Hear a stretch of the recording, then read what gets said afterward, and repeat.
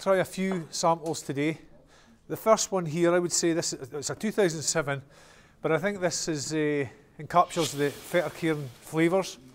It's a bourbon cask, and I think it's got, well, I'll let you decide yourself. We'll talk through it once we have a wee dram.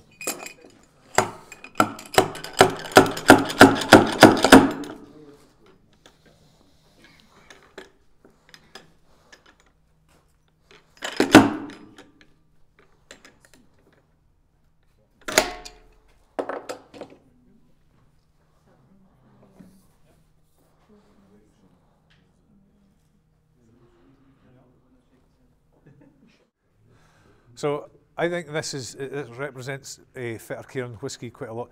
It's got loads of fruit flavours, like Andy's talked about before, tropical fruits. I'm getting banana there, and pineapple definitely, for sure.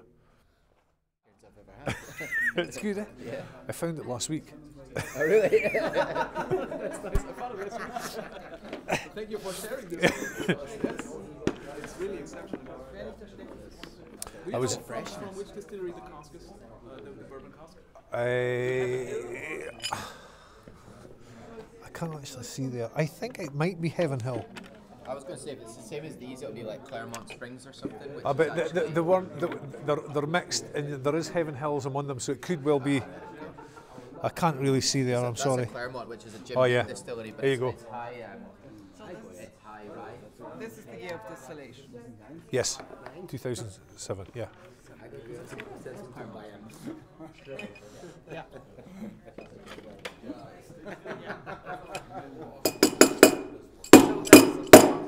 That's okay. That's all you're getting. You may bottle it. It's okay. It's. Do you like that one? Do you like this one? It's okay. Yeah. Have you tried the sister cask? No. This one No.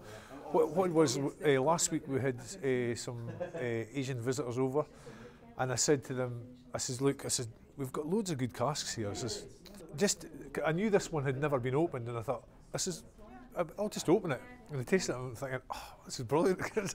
So that's why I gave you it today, because I thought you'll really like it.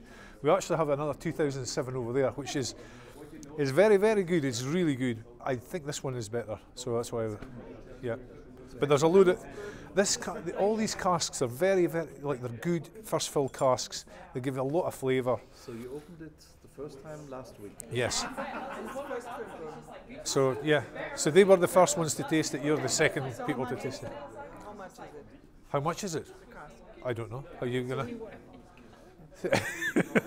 I don't know. I don't. Ask Andrew. Andrew's. Can you pay cash? Yeah. Oh, I'm sure we could do a deal. Visa. What about Visa? No, to me, it's absolutely beautiful. I think the extra age is really doing justice to that whiskey as well. You know, what do you think? Unbelievable. Okay. That's perfect. So, if you grab your glasses, we're going to go somewhere else. We're going to go up the back there. I think I'll go and do the pale ale cask. Yeah, great. But I'm going to get a surprise because the man over there, he wanted something different, and I'm going to give him something different. So it's great. Good. Okay.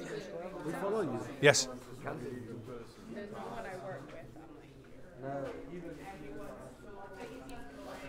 do you think? Like it?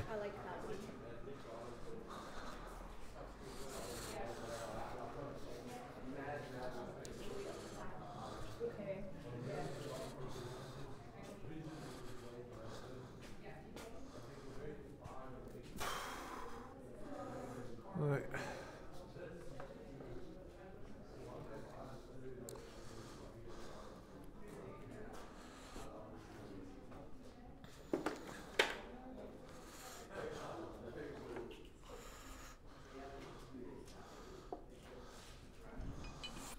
Okay, so this is our research and development area. So we've got various different casks here. This is cognac casks here. These are pink oak casks from France. I think that's more cognac casks here. These are wine casks that had IPA in it. This one here is a special cask for Grey Glass. I can't remember what that's in. I have a funny feeling it might be rum, but I can't remember. These ones here, Spinola casks here. Tavasa casks there. This one here that Andrew is standing by, it's one of the first ever virgin Scottish oak casks that was here. That was actually a trial, and it's turned out it's been really, really good, and it's carried on through there. It's almost black in colour after. We're not opening that one again. No. Just now, anyway, for Greg has instructed me to keep it closed. But we're going to do a few different tastings here. So,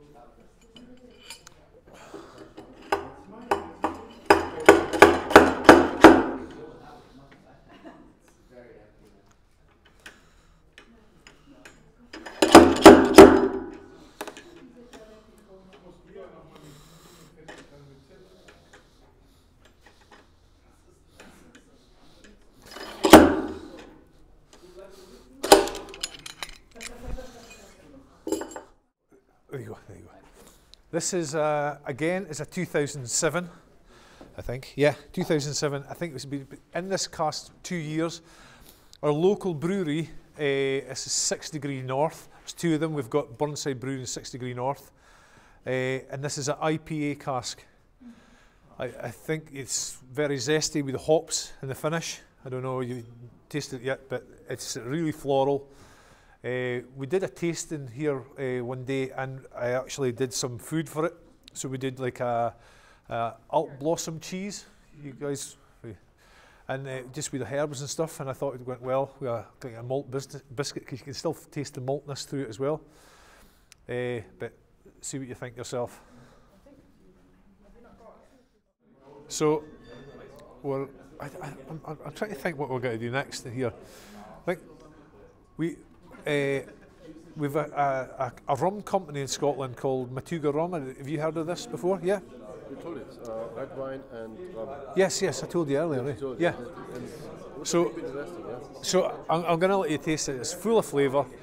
They're actually doing, I think ours was the first whisky cask they ever did in the rum. Since then we've provided them with some more casks, so we're due to receive some more back, and we'll get some finishings done in them. But this one here, originally, I think I told you, it was in a red wine cask, and it actually tasted a little bit like rum and raisin. So Greg Glass, our whisky maker, he said, let's put it into this cask. It's a rum cask. He says rum and raisin with this, and then he pretended he was. There was a famous horse over here called Red Rum. I don't know if you. So he says, we'll just call it Red Rum because it's in the red wine into a rum cask. So I'm going to let you taste that and see what you think of it. This is a Matuga Rum cask.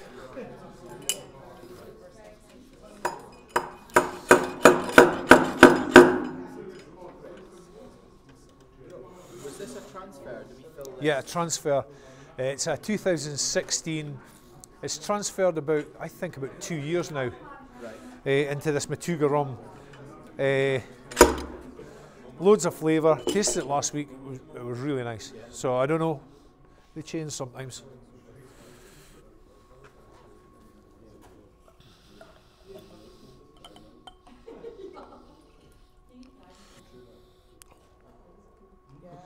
Yeah, it's nice.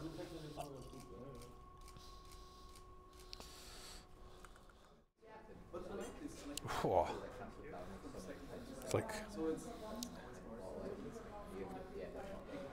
I don't know if you have these sweets, cola cubes. Have you ever heard them? Does it smell like that a bit?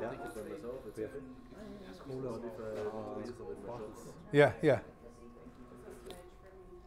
We have confectionery over here called cola cubes, which is basically Coca-Cola kind of thing. It's little sweets, and if you nose it, it kind of has a nose of that. It's very sweet. I don't know what kind of rum it is. It's a Scottish rum company called Matuga. I actually don't know the rum it's come from. But it was a red wine cask it was in. But it smells a little bit, the rum, a little bit yes. more on the Barbados side. Yeah. I was going to do this in here. It's Pedro Jimenez. You like it? Okay. I love it. You can call me chef.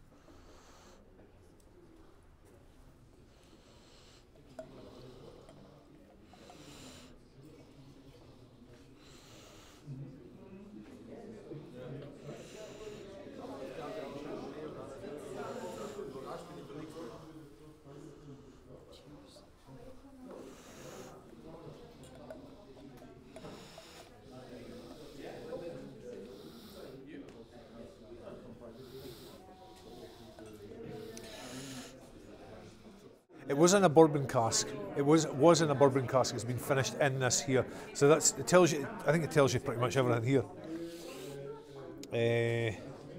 It's a 2007. It was transferred on the. I can't even read that. This one? Yeah. So it's 820. yeah. So it's almost three years in this cask. Ah, okay. Actually, you are finishing here. Actually, you are finishing. Yes. Okay. It's okay.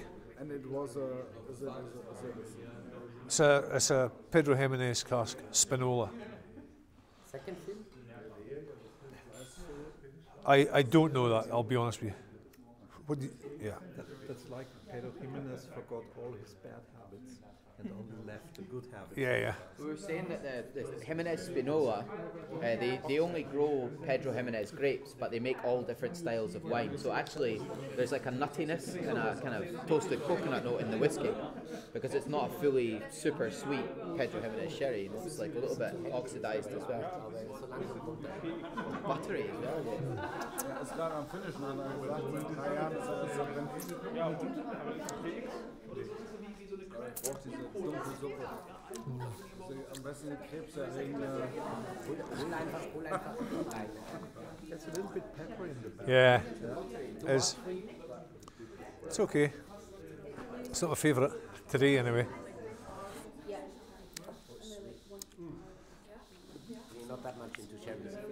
No, it's no, just honestly, sometimes when you're in here, like you'll taste one cask one day, and I think it's the same even when you're drinking. Some days you taste it and think, oh, that's absolutely beautiful. And the next day you go, oh, that's quite as good as I thought. Or, do you know, it just depends. I think sometimes the weather as well. If it's really warm, everything comes to you. I think it's got a lot to do with it. I think you're drinking. It's about the mood. Yeah.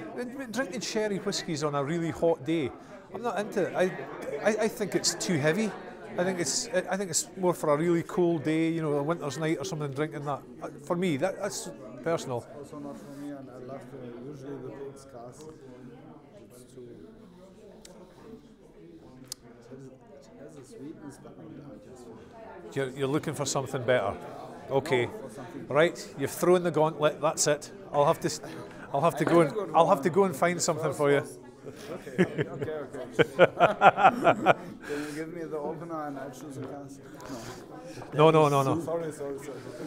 Wait a minute. I'll find something for you. Shall we do one more? No problem. Oh, okay.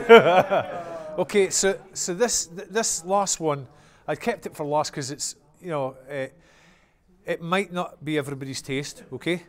We found it here. It was only about last year. We're going through some casks, and we noticed that it was obviously different from something that we have here at Fettercairn.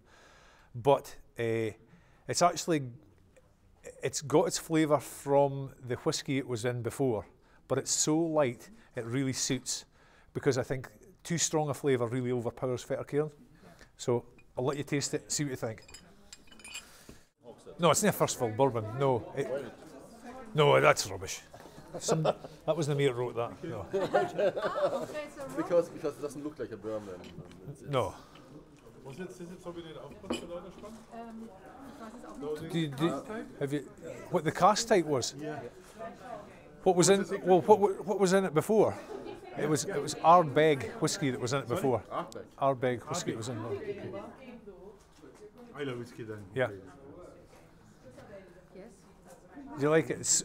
For me, it's not peated. I'm not really into the peated whiskies, but it's smoky, and it's got a really sweetness from the Fettercairn.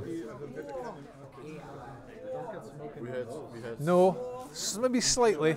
I took a clean glass, and you definitely smell it Yeah. in the clean glass. Cheers.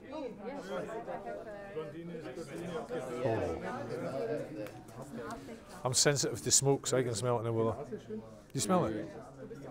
It's the same, yeah. The same one. Yep. As always.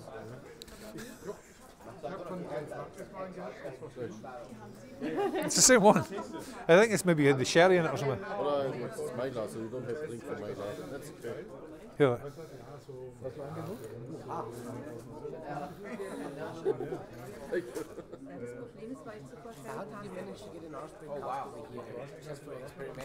No, it just came in. It just came in. We filled it. It was a random cask, and we nosed it and was like, oh, that's different. You know what? It tastes like it tastes like It's good, isn't it? on the nose. It's good. At first, it's like genevieve. It's. I think it's like something like barbecue ribs off a, you know, that's kind of that sweetness. It's lovely.